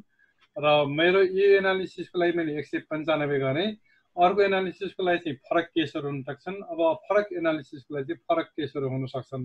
त्यसकारण मेरो डिपेन्डेन्ट भेरिएबल हो, यसमा मैले अब यही टेबललाई चाहिँ मैले मेरो डिस्क्रिप्टिभ टेबलमा राख्छु र यसैलाई चाहिँ मेरो यदि जर्नल आर्टिकल लेख्ने हो अथवा रिपोर्ट लेख्ने हो भने त्यो रिपोर्टमा गएर मेरो यी रिजल्टहरूलाई मलाई आफूलाई आवश्यक पर्यन्त राखेर त्यहाँ प्रस्तुत गर्छु।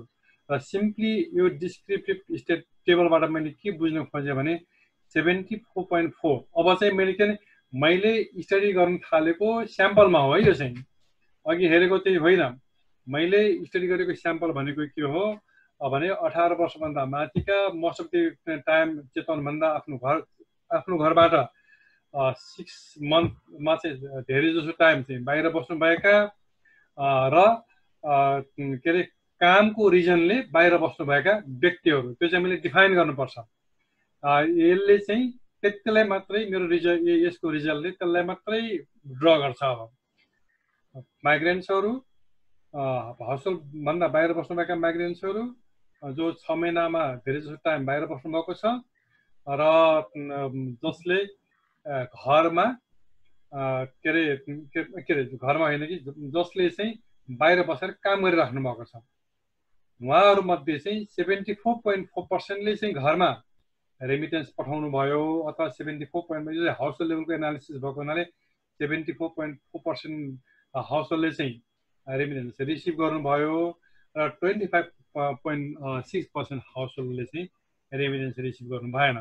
अब यहाँनिर चाहिँ अर्को चाहिँ के मेरो डिपेन्डेन्ट भेरिएबलमा चाहिँ आई वुड से 25% भनेको 50 वटा केसेसहरू भनेको चाहिँ इनफ भेरिएसन हो र त्यसले गर्दाखेरि चाहिँ मैले अरू मल्टिभेरिएट एनालिसिसहरू पनि गर्न सक्छु भनेर मैले अगाडि बढ्न डिसिजन गर्न खोजेको छु। यो चाहिँ मेरो आउटकम भेरिएबलको भयो। त्यस्तै गरी मेरो इन्डिपेन्डेन्ट भेरिएबल चाहिँ मेरो डेस्टिनेसन कन्ट्री हो। डेस्टिनेसन कन्ट्रीको कुरा गर्दाखेरि चाहिँ अल टुगेदर 195 इन्डिभिजुअल्सको कुरा गर्दाखेरि चाहिँ उहाँहरू यो 6वटा ग्रुपमा अस्ट्रेलिया, युरोप, अमेरिकामा जाने 20 जना, उहाँ चाहिँ 10.3% चाहिँ त्यहाँ बस्नु भएको अस्ट्रेलिया, युरोप, अमेरिकामा बस्नु भएको रहेछ। इन्डियामा करिब 11% जति जानु भएको रहेछ। मिडल इस्टमा चाहिँ 45% जानु भएको रहेछ। नेपालमा भित्र चाहिँ 15% हुँदो रहेछ र other Asia Thailand, Malaysia, golf रिजनभन्दा बाहिर थाइल्यान्ड, मलेसिया, सिङ्गापुर अथवा अरू जापानतिर चाहिँ 19% चाहिँ हुनुहुँदो रहेछ भनेर मैले चाहिँ डिस्क्राइब गरेँ। अब यो चाहिँ मेरा दुईटा भेरिएबल चाहिँ क्लिन भए र 10:07 बज्यो। अलिकति म यस्तै तरिकाले अब यो प्रिन्सिपल थाहा पाइसकेपछि म नेक्स्ट लेभलमा धेरै जान जरुरी नहोला। अब यो चाहिँ पहिलो को मैले आउटकम भेरिएबल र इन्डिपेन्डेन्ट भेरिएबललाई क्लिन गर्ने। अब दोस्रो रिसर्च क्वेसन भनेको चाहिँ के थियो भने अब हाउस होल्ड लेभलको एनालिसिसमा आउँदाखेरि त्यो हाउस होल्डले कति रिमिटेन्स रिसिभ गर्यो त माइग्रेन्टबाट 1 महिनामा। हुन त मैले यसको टोटल समग्रमा चाहिँ 12 महिनामा चाहिँ कति कलेक्सन गर्यो, कति पाउनुभयो भनेर मेजर गरेको छु। त्यसलाई पछि फेरि पर मन्थ बेसिसमा कोही चाहिँ 4 महिनाको लागि मात्रै बाहिर जानुभएको छ, कोही 12 महिनाको लागि जानुभएको छ भनेपछि त्यसलाई पर युनिट टाइमकोमा चाहिँ मैले लिएर गएको छु। त्यो आफ्नै ठाउँमा छ, त्यसलाई आफ्नै खालका मेजरमेन्टहरू टेक्निकहरू मेजरहरू बनाउनुपर्छ। तर यसको चाहिँ के भने the amount of remittances received by a migrant sending household, यो चाहिँ मेरो डिपेन्डेन्ट भेरिएबल हो र त्यो एमाउन्ट चाहिँ अब कसरी मेजर गर्छु भने फेरि मेरो अपरेसनल डेफिनेसन भित्र जान्छ र मेरो इन्डिपेन्डेन्ट भेरिएबल चाहिँ अघि कुरा गरेर जस्तै गरेर माइग्रेन्ट्स कन्ट्री अफ डेस्टिनेसन भएको हुनाले मेरो अघि नै क्लिन गरिसकेँ। I am not worried about that भन्ने अहिलेको सिचुएसनमा। अब त्यो बोकेर म अब अलिकति फेरि म भित्र पसेँ। यो पनि डिस्क्रिप्टिभ स्ट्याटिस्टिक्स नै हुन् र युनिभेरिएट टुल्सहरू युज गर्दैछौँ। द एमाउन्ट अफ रेमिटेन्सेस भनिसकेपछि this is measure in ratio scale. यो कन्टिन्युस भेरिएबल हो। रेसियो स्केल भेरिएबल भएको हुनाले मैले चाहिँ अब डिस्क्राइब गर्दाखेरि मेरो भेरिएबललाई डिस्क्राइब गर्दाखेरि सेन्ट्रल टेन्डेन्सीका टेक्निकहरू अब यहाँनिर आइसकेपछि मेरो एजम्सन के हुन्छ भने म्याडमहरूले चाहिँ यो सेन्ट्रल टेन्डेन्सी के हो, त्यसका मिन, मेडियन, मोडल चाहिँ के हुन्, कसरी मेजर गर्ने, कसरी क्यालकुलेसन गर्ने कुरा जान्नु भएको छ भने मेरो एजम्सन छ है मेरो यहाँनिर। त्यस कारण यो भित्र चाहिँ म खोतल्दिनँ। त्यस्तै गरी डिस्पर्सनको टेक्निकहरू पनि यहाँले अलरेडी पढिसक्नु भएको छ, जान्नुहुन्छ भन्ने एजम्सन हो। योभन्दा भित्र पस्दिनँ। तर हामी त्यो यदि रेसियो स्केल अथवा इन्टरभल स्केलमा मेजर गरिएका भेरिएबलहरू छन् भनेपछि यी टेक्निकहरू हामी युज गर्छौँ भनेर मैले यहाँहरूलाई देखाउन खोजेँ। अब सिम्पली अब यसमा हुन त दुईटा भेरिएबलहरू देखियो, टोटल रेमिटेन्स पनि छ र मलाई अब हामीलाई इन्ट्रेस्ट भएको चाहिँ रेमिटेन्स रिसिभ पर मन्थ हो र अघि जस्तै त्यो variable amount of remittance receive per month भन्ने भेरिएबल चाहिँ रेम पर मन्थ भन्ने यहाँ छ। यहाँ यो भेरिएबल छ, न्युमेरिक भेरिएबल हो। त्यो भेरिएबललाई मैले कसरी अब एनालिसिस गर्ने त भनेर डिस्क्रिप्टिभ, एनालाइज, डिस्क्रिप्टिभ र अब डिस्क्रिप्टिभमा गएँ। अब डिस्क्रिप्टिभभित्र सानो बक्स आउँछ। त्यो बक्समा चाहिँ नेम अफ दि भेरिएबल छ देख्नुहुन्छ सरहरूले। त्यहाँ चाहिँ RAM per month RAM underscore month भन्ने भेरिएबल छ त्यसलाई मैले राइट क्लिकमा गरेर यहाँ राखेँ र यहाँ अप्सनहरू छन् यहाँ मसँग अप्सनहरू अब मिन मलाई सम चाहिँदैन स्ट्यान्डर्ड डेभिएसन मिनिमम म्याक्सिमम त्यति बेला मलाई पुग्छ रेन्ज पनि मलाई अहिले नचाहिएला अथवा रेन्ज चाहिन्छ भने त्यो राखे पनि हुन्छ भनेर मैले त्यसलाई एस्टिमेट गरेँ कन्टिन्यू गरेँ मेरो यहाँ चाहिँ यो डिस्क्राइब यो आउटपुट देखायो यो लास्टको जुन आउटपुट छ त्यो आउटपुट मैले अलरेडी मैले एसपीएसएसमा मैले 195 अघि नै छान्ने कोड मैले एसाइन गरिसकेको हुनाले अब मैले जतिपटक छाने पनि 195 मात्रै दिन्छ यसले है 195 मात्रै दिन्छ तर मैले फेरि अब यो एसपीएसएस क्लोज गरेँ अथवा त्यो फेरि त्यो फिल्टरिङ केस फिल्टरलाई मैले अफ गरेँ भने म ब्याक टु सुरुमै जान्छु तर मैले जति बेलासम्म त्यो फिल्टर एक्टिभ हुन्छ त्यो बेलासम्म चाहिँ मैले 195 जना नै त्यसले चाहिँ दिन्छ 195 जना यही टेबल हो उतातिर पनि त्यसमध्ये कति पनि नपाउने घरहरू पनि हुनुहुन्छ कति पनि म्याक्सिमम 81,000 पाउनेसम्म पनि हुनुहुन्छ मिन चाहिँ पर मन्थ 12,382 पाउनु हुँदो रहेछ र स्ट्यान्डर्ड डेभिएसन 15,000 छ इट्सएल्फ वास्तवमा मिन भन्दा स्ट्यान्डर्ड डेभिएसन निकै हाई छ वास्तवमा बढी नै हो र स्प्रेड चाहिँ यसले के भन्छ भने स्प्रेड चाहिँ निकै हाई छ भन्ने देखाउँछ भेरिएसन चाहिँ निकै हाई छ भेरिएन्स चाहिँ निकै हाई छ भन्ने देखिन्छ र मिनिमम र म्याक्सिममको भेल्यु पनि निकै धेरै भएको हुनाले यो डेटाको डिस्ट्रिब्युसनमा चाहिँ त्यति राम्रो डिस्ट्रिब्युसन चाहिँ त्यति मानिँदैन तर मेरो डिपेन्डेन्ट भेल्युको डिस्ट्रिब्युसन चाहिँ यो हो भनेर यही नम्बरलाई टक्क लाएर मैले अगाडि लिएर जान्छु जस्तै मैले यहाँहरूलाई सरलाई देखाएँ भने यो टेबल छ यो टेबलमा चाहिँ 12,382 74.54% अनि 12,382 स्ट्यान्डर्ड डेभिएसन 15,114 भनेर देखाएँ यो चाहिँ एक्ज्याक्टली त्यही रिजल्ट हो दुईटै आउटकम भेरिएबललाई मैले एउटै टेबलमा राखेँ किनभने मेरो पेपरको काम चाहिँ मिनिङ चाहिँ दुईटै पेपरको बारेमा एक्जामिन गर्नुपर्ने थियो त्यो भएर अब यसको लागि मैले यहाँलाई सजिलो होस् भनेर कसरी एसपीएसएसको आउटपुटमा त्यो रिजल्ट निकाल्न कसरी जाने भन्ने किसिमको कुराहरू पनि यहाँ मैले राखिदिएको छु र अगाडि चाहिँ अब एसपीएसएसमा कहाँबाट त्यो ठाउँमा जाने हो त एनालाइज डिस्क्रिप्टिभ स्ट्याटिस्टिक्स डिस्क्रिप्टिभमा गएँ भने र त्यसपछि यहाँ भेरिएबलमा राख्ने ठाउँ आउँछ त्यो भेरिएबल राख्ने ठाउँबाट त्यो भेरिएबललाई यहाँ राख्ने के छान्नुपर्छ मलाई mean standard deviation variance range यी सबै कुराहरू राखिदिइसकेपछि त्यसले चाहिँ आउटपुट देखाउँछ अघिको आउटपुट चाहिँ देखाउँछ त्यो चाहिँ आउटपुट चाहिँ हामीले लिएर हेर्ने इन्टरप्रिटेसनमा जाने हो तर यति गरिसकेपछि पनि अब हामी अझै पनि बियोन्ड म यो अलिकति टु मच नै पनि हुन्छ यहाँलाई मैले अलिकति यहाँ के भन्न खोजेको भने यो रेमिटेन्स पर मन्थ हामीले एनालिसिस गर्यौं मिन भन्दा यसको स्ट्यान्डर्ड डेभिएसन पनि हाई रहेछ यसको मिडियन चाहिँ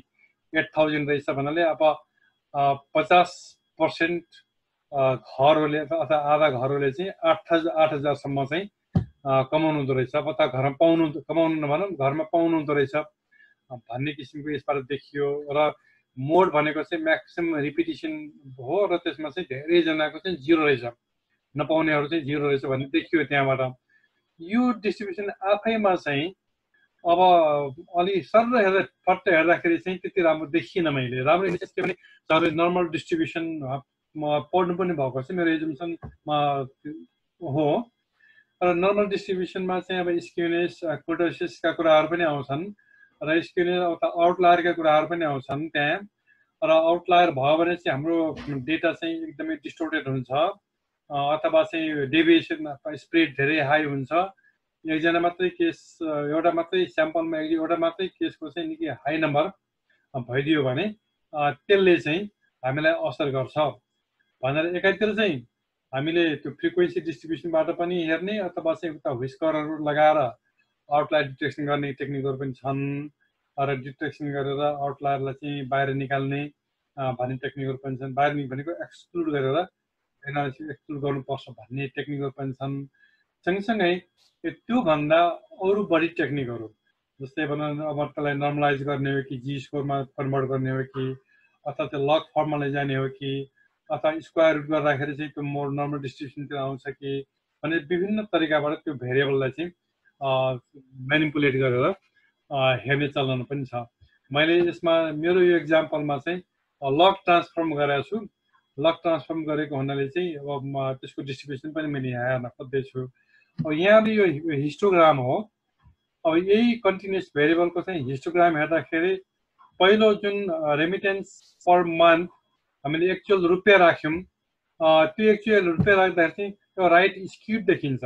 बायाँतिर चाहिँ प्रशस्तै डेटा डिस्ट्रिब्युसन प्रशस्तै भयो, जिरो पाउने निकै धेरै, त्यसै थोरै पैसा पाउने धेरै र धेरै भनौँ न 1 लाखसम्म एक महिनामा 1 लाख होइन 80,000 पाउनेहरूसम्म पनि 80,000 बढी पाउनेहरू पनि हुनुहुन्छ। र एउटा मात्रै केस छ हेर्नु त, र 60,000 पाउने पनि एक दुईजना मात्रै केस छ भनेपछि यो 60,000 80,000 पाउनेहरू वास्तवमा भन्यो भने एक अर्थले हेर्ने भने उहाँहरू चाहिँ आउटलायरहरू हो। उहाँहरूले निकाल्दै हुन्छ यहाँबाट एनालिसिसमा किन उहाँहरूको डेटा चाहिँ एकदम असर पार्छ, उहाँलाई निकालेर एनालिसिस गर्नुपर्ने हुन्छ। र सँगसँगै यदि त्यसलाई चाहिँ अर्को फर्ममा चाहिँ ट्रान्सफर गरियो भने त्यसले मिनिमाइज गरिदिन्छ कि भन्ने पनि हो फेरि, होइन मिनिमाइज गर्छ। र यो नर्मल डिस्ट्रिब्युसन कर्भ हो, यो चाहिँ highly skewed right skewed normal distribution curve हो। त्यसलाई चाहिँ अब मैले लग टर्म ट्रान्सफर गर्दाखेरि पनि नर्मल डिस्ट्रिब्युसन अझै आएको छैन, तर अघि चाहिँ राइट स्क्युड थियो भने अब लेफ्ट स्क्युडमा किन जिरो केसहरू छ, हुन त लग फर्म अफ जिरो चाहिँ समथिङ एल्स त्यसलाई गर्दैन, तर मैले त्यसलाई जिरोलाई जिरोमै लिएर त्यसलाई चाहिँ जिरो भएकोलाई 0.1 को गरेर एकदम मिनिमम लेभलमा राखेर गरेको छु। There are some practice. त्यो रिसर्चरले त्यो गर्दा हुन्छ कि हुँदैन भनेर आफूले जज गरेको कुराहरू हुन्, धेरै कुराहरू र एक्सपिरियन्स प्लस भनौँ न लजिकहरू आफूले युज गर्दै जाने हुन्। र अघिको भन्दा डिस्ट्रिब्युसनमा चाहिँ अलिकति फरक आएको छ। अब त्यस्तो एकदमै हाई लेभलको स्क्युनेस पनि छैन, तर कर्टोसिसको रूपमा हेर्दा यो एकदमै फ्ल्याट देखिन्छ। तैपनि अब मलाई यतिसम्म एप्रोप्रिएट होला भनेर मैले एनालिसिस गर्न खोजेको छु। तर यो मैले सरलाई देखाउन खोजेको के भने एनालिसिस गर्ने भनेको चाहिँ सिम्पल वान स्टेप प्रोसेस मात्रै होइन, there are so many steps involve.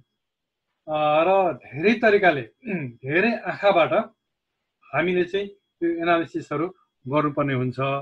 र एउटा चाहिँ अब मैले सिम्पली के अरे क्याटेगोरिकल भेरिएबललाई चाहिँ फ्रिक्वेन्सी मिन फ्रिक्वेन्सी पर्सेन्टेजमा हेर्न सकिन्छ, र रेसियो स्केल र कन्टिन्युस भेरिएबललाई मिन मोड भेरिएन्ट हेर्न सकिन्छ भनेर गएको भए पनि हुन्थ्यो, सरलाई धेरै कन्फ्युजन हुन्थेन।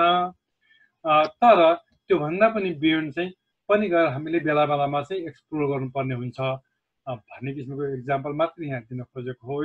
तर यसलाई चाहिँ म सर यो लेभलसम्म चाहिँ सरहरू चाहिँ नलाग्दा हुन्छ, तर के भने हामी विभिन्न एङ्गलबाट एकदमै केयरफुल हुनुपर्छ भनेर मात्रै सरहरूलाई चाहिँ मैले दिन खोजेको कुराहरू हो। त्यो भएको हुनाले अब मैले के अरे रिसर्च क्वेसन 2 को आउटकम भेरिएबल चाहिँ रेमिटेन्स रिसिभ पर मन्थ हो। हुन त मैले यसमा र एमाउन्टै राखेको छु, लग फर्मलाई राखेको छैन। लग फर्मलाई राखेको त्यो स्मल भेल्यु हुन्छ, तर त्यसलाई फेरि इन्टरप्रिटेसन गर्नु पर्यो भने इन्टायर लगमै जानुपर्छ। त्यसको सट्टामा चाहिँ यो र भेल्यु नै युजफुल बढी हुनसक्छ भन्ने हो। त त्यसले चाहिँ हामीले नर्मलाइज गर्न कोसिस गर्ने मात्रै हो। तल आएर एक्सप्लेनेटरी भेरिएबल डिस्ट्रिब्युसन चाहिँ जुन मैले अघि देखाएको थिएँ त्यही नै डिस्ट्रिब्युसन हो। र अगेन मैले सरलाई के भन्न खोज्दैछु भने दुईटै केसमा चाहिँ यो नम्बर अफ केसेस चाहिँ 195 नै छ। र फर्दर बाइभेट एनालिसिसमा जाँदाखेरि र मल्टिभेट एनालिसिसमा जाँदाखेरि पनि म यही अप्रोचबाटै अगाडि बढ्ने भएको हुनाले नम्बर अफ केसेसहरू चाहिँ म सेम नै गर्छु, हरेक उसमा चाहिँ सेम गर्छु। हुन त अब कतिपय यसमा फरक गर्ने पनि गरियो पनि देखिन्छ, टेबल रिसोर्सहरू त्यहाँ पनि यस्तो छ नि सर भन्ने पनि हुनसक्छ। त्यो रिसर्चरको आफ्नै एउटा लजिक पनि हुन्छ, त्यसको पछाडि लजिक नभइकन हुँदैन।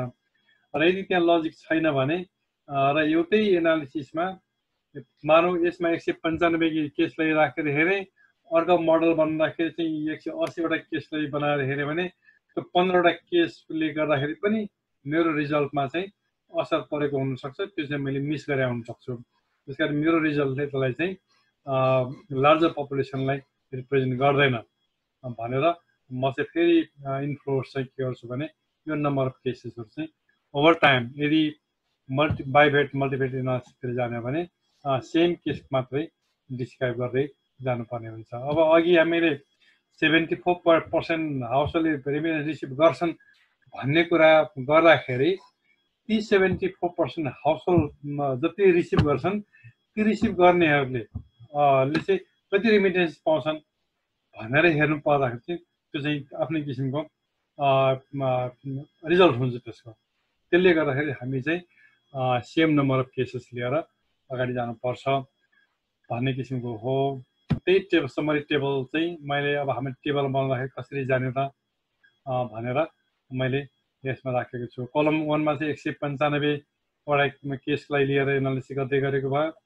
रेमिटर्स हुने रेमिट गर्ने मात्रै अब त्यसमा 150 को डिस्ट्रिब्युसन कस्तो, नन रेमिटर्सको चाहिँ कस्तो भनेर फेरि म चाहिँ त्यहाँ हेर्न पनि गएको छु पछि गएर। त्यसले गर्दाखेरि it depends how as a researcher we want to processed. यो पेपरलाई हेर्न अलिकति मन छ भने धौलागिरी जर्नलमै 2016 मा रेमिटेन्स रिसिभ बाई हाउसहोल्ड्स भन्ने पेपर छ, त्यसमा हेर्नुभयो भने अलिकति बढी सरलाई अझ आइडिया पनि होला, बढी युजफुल पनि हुन सक्छ। म यति भन्दै म अलिकति अब म टुङ्गाउनतर्फ लाग्छु। जहिले पनि हामीले बुझ्नुपर्ने चाहिँ के हो भने मिन चाहिँ के होइन त। अब मिन चाहिँ अब त्यो चाहिँ मिन भनेको चाहिँ जस्ट एउटा एभरेज मात्रै हो। त्यो एभरेजले चाहिँ समग्रमा एउटा पोइन्टलाई मात्रै दिन्छ, देखाउँछ, एउटा पोइन्टलाई देखाउँछ। जस्तै मैले यहाँ सिम्पल एक्जाम्पल के भने मेरो हाइट चाहिँ 5 फिट हो, नदी चाहिँ को एभरेज डेप्थ 5 फिट रहेछ भनेपछि मैले यो नदी चाहिँ तर्न सक्दिनँ किनभने अब मलाई डुबाउँछ भन्ने भयो। तर यो अब एभरेज यो नदीको एभरेज डेप्थ चाहिँ 4 फिट रहेछ, मेरो हाइट चाहिँ 5 फिट रहेछ भने मैले चाहिँ त्यो नदी तर्न सक्छु भनेर आँट गरेर गएँ भने दुईटा आउटकम निस्किन्छ। एउटा आउटकम चाहिँ त्यो एभरेज चाहिँ 4 फिटै रहेछ र त्योभन्दा गहिरो रहन्छ र फ्ल्याट त्यो अनुसारको डिस्ट्रिब्युसन रहेछ भने म लक्की रहेछु, बाँच्छु, पारी जान्छु, क्रस गर्न सक्छु। तर त्यो बिचमा नदी चाहिँ 10 फिट जति गहिरो रहेछ तर एकदमै छेउछेउ त एकदमै सालो रहेछ, त्यसमा हिँड्दै गएको थिएँ, एकैपल्ट छट्टै लगाएर 10 फिटमा पसेँ र 5 फिटले काम गरेन भनेपछि अर्को आउटकम भनेको चाहिँ म चाहिँ मर्छु। त्यसले गर्दा मिन भनेको चाहिँ एउटा सेन्ट्रल पोइन्ट मात्रै हो, त्यसले होल डिस्ट्रिब्युसनलाई क्यारी गर्दैन। त्यसको डिस्ट्रिब्युसन, त्यसको स्प्रेडको जुन कुरा छ, हामीले डिस्पर्सन भेरिएन्सको कुरा गर्छौँ, त्यो भेरिएन्स चाहिँ एकदमै हेर्न जरुरी हुन्छ। र हामीले बाइभेरिएट मल्टिभेरिएट जुनसुकै कुरा गरे पनि त्यही भेरिएसन कति छ, त्यही भेरिएसनलाई चाहिँ हामीले एक्सप्लेन गर्न कोसिस गर्ने हो। र कुनै भेरिएबलमा चाहिँ त्यो भेरिएसन छैन अथवा यो रिभर चाहिँ सुरुको पोइन्टदेखि लास्टको पोइन्टसम्म 5 फिटको भइदिएको भए पनि हामी एनालिसिस गर्नु, म डुब्दिनँ भनेर एनालिसिस गर्नुपर्ने जरुरी छैन। र यो चाहिँ 4 फिटको सुरुदेखि अन्तिमसम्म 4 फिटको भइदिएको भए पनि म डुब्दिनँ भनेर एनालिसिस गर्नुपर्ने थिएन। तर यो नदीमा चाहिँ छेउछेउतिर फरक, बिचमा फरक, अर्को छेउतिर फरक हुने भएको हुनाले नै त्यो भेरिएसन अनुसार चाहिँ कतिको छ, म कतिको डुब्छु डुब्दिनँ भनेर एनालिसिस गर्न जरुरी हुन्छ भनेर देखाउन खोजेको। Again we talk about all this डिस्ट्रिब्युसन्स। त्यो मिन भन्दा कम कति छन्, माथि कति छन्, मेरो नर्मल डिस्ट्रिब्युसनमा छ कि छैन, यी सबै कुराहरू गर्नुपर्ने भएको हुनाले यो अगाडिको पार्ट चाहिँ जति स्टार्टिङ पोइन्ट जति बेसिक भने तापनि धेरै धेरै इम्पोर्टेन्ट हुन्छ स्ट्याटिस्टिकल एनालिसिसमा भनेर मैले यहाँलाई राख्न खोजेको र यो पहिलो स्टेजका पहिलो चरणका एनालिसिसका फेजहरू जति हामीले रिगरसली राम्रोसँग हेर्न सक्यौँ, इन डेप्थमा चाहिँ केलाउन सक्यौँ, उति नै भयो पछि चाहिँ हामी दुःख पाइँदैनौँ अथवा चाहिँ मल्टिभेरिएट बायोभेरिएटमा फेरि गएर दुःख पाइँदैन। नत्र फेरि we have to come back to the original stage and do the whole analysis and the record सबै गरेर फेरि मुभ गर्नुपर्ने हुन्छ। त्यो हो र यति भन्दै म आजलाई चाहिँ मेरो तर्फबाट यति गर्छु।